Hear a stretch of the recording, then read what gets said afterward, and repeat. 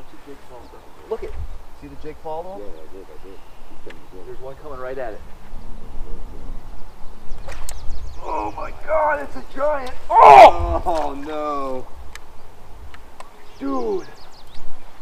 Dang, man. You pinned down that hard. You know what I mean? There you go. Got him. First pitch on a jig.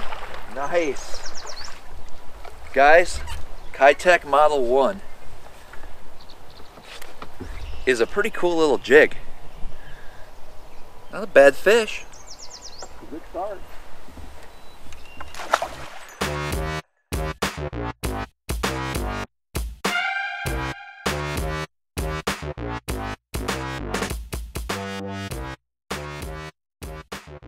Start up on. There must be something out there. Yeah. Get in the boat.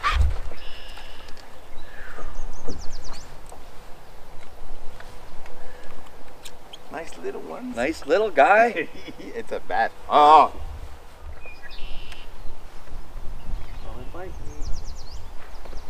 That was so cool. Got him? That was so cool. You saw it, didn't you? Let's just say electronics have come a long way.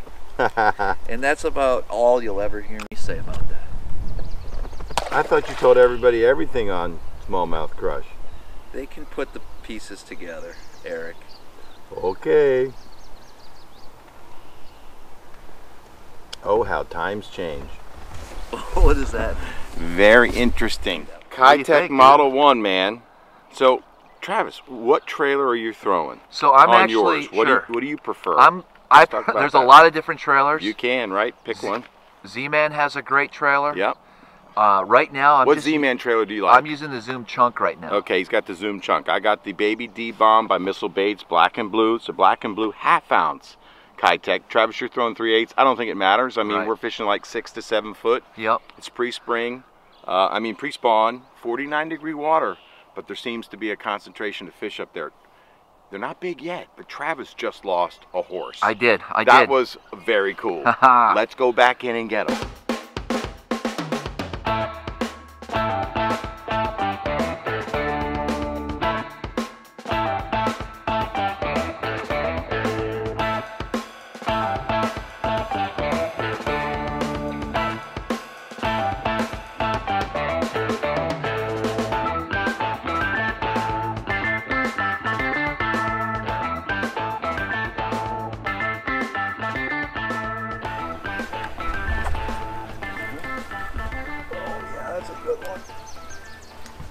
Oh, nice fish, guys. I got him. Boom. He fought. He fought for me. Nice fish. He fought for me, dude. Come on. Come on. Come on. Get a good one. He fooled me. But good job with getting that camera ready. I was running to it. Looking for it. Whoa. Whoa. Uh-huh. And that fish ate.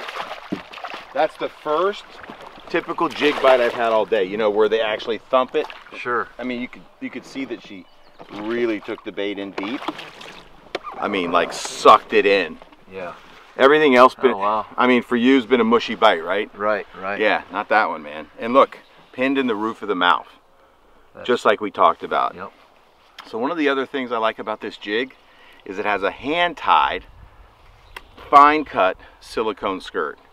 So I mean, the strands are really fine, super fine, hand-tied, so you can skip this jig. I mean, it's not the greatest skipping jig. I'm not the greatest skipper, but anyway, there you go, man. That's either a really big male or maybe a pre-spawn female. Sure. I don't see a lot of egg. Her belly's kind of flat. Oh, good one. Get in the boat. Good one. Yeah. That's a better fish. That was fun. So this jig really gets him hooked good. Puts a nice Talk to him bass. about that jig point. Got him. Is that him? That was crazy. I think that was him, wasn't it? Yeah, that was. What the heck, man? They're getting bigger. One jig. Okay, the Model 1 jig has a special custom-made hook point. Let me get this fish back in the water. Okay. So I need a new trailer anyway. Thank you, Mr. D-Bomb.